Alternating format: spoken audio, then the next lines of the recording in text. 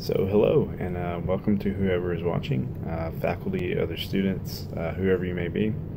I'm Harrison Orr and I'm a student in the ELPA program. For those who have had the pleasure of interacting with this past summer, welcome back. I look forward to continuing the discussion into this semester. Really enjoyed the summer classes, so good to be back. A little about me. I currently live in Sylva, North Carolina.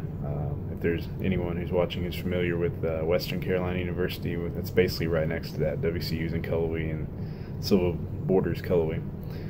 I'm originally from Franklin, North Carolina, which is about 30 minutes from here. Grew up there and moved a couple years ago for work. So that's how I ended up here.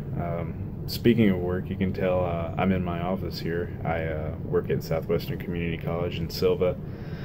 Started working here in the spring of 2013, really doing a wide variety of things. I teach mainly for the electronics engineering and computer engineering technology programs, which is kind of my bread and butter. I also teach some classes for some other programs, telecommunications and networking, computer information systems, mechatronics engineering, HVAC, basically anything that has to do with electronics or computers. I probably have a hand in it at some point. I guess what I'm best known for is doing the communications classes for the electronics engineering program. We're one of the few programs in the state that offers advanced classes in communications. And when I say communication, I mean electronic communications, not verbal public speaking, because I definitely would not be the instructor for that. But yeah, communication is really what I focused my studies on when I was doing my undergrad and my graduate work. But I teach other things as well. I teach some computer literacy classes for the CIS department here on campus, and do an operating systems class for computer engineering, which I really love doing. And I do some electronics classes for HVAC. So like I said, wide variety of things, but all basically tied to electronics and computers. Started work here while I was working on my undergrad. I originally went here at Southwestern and got a associate degree in electronics engineering in 2011. Went to Western and got my bachelor's in electrical and computer engineering technology in 2014, and then started the master's program that fall and completed it this spring. Got a Master of Science in Technology from WCU, and then a week after that started this program. So really just been a student full-time for quite a while now, and I guess got a couple more years left to go.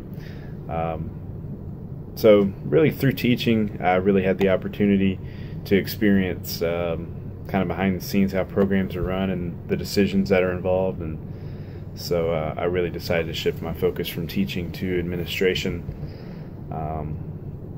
I would love to work in administration for an engineering technology program, hopefully one day. It's definitely a goal of mine. That's what I would like to get out of this degree, and I'm pretty sure I'll be able to accomplish that. So I'm sure a question you probably have is, if I'm down here in North Carolina, how in the world I ended up at ETSU? I always enjoyed the area. I come up there quite a bit. Been coming up there since I was a little kid, going to the races at Bristol. So I really fell in love with the area. Loved doing that. Going to Bristol, I was there this past weekend, sitting in the rain, along with a few thousand other people. But I'll be there for the football games coming up. That ETSU WCU game is going to be a little interesting because student at one and graduate at the other. But I'll be pulling for the Bucks, I promise. But anyway, yeah, my girlfriend lives about an hour from Johnson City, and so we go up there quite a bit. Go up there on the weekends and walk the linear trail in Irwin, which is beautiful, by the way. If you've never done that, you probably should. Go eat some barbecue at Ridgewood. It's amazing. You need to go there if you haven't. So just fun recreation stuff. So I spend a lot of time in Johnson City area when I have some free time, which kind of few and far between here. But I really wanted to go to ETSU for my undergrad, but didn't want to give up the job I had down here in Sylva. So doing the online classes was really the best of both worlds there. Anyway, when I have some free time, which like I said is kind of rare, but I enjoy doing electronics projects, building things. I really like building computers. I built a number of computers and really have fun doing that. So I think it's safe to say I enjoy electronics. So I definitely have a passion for it. But yeah, that's pretty much me in a nutshell.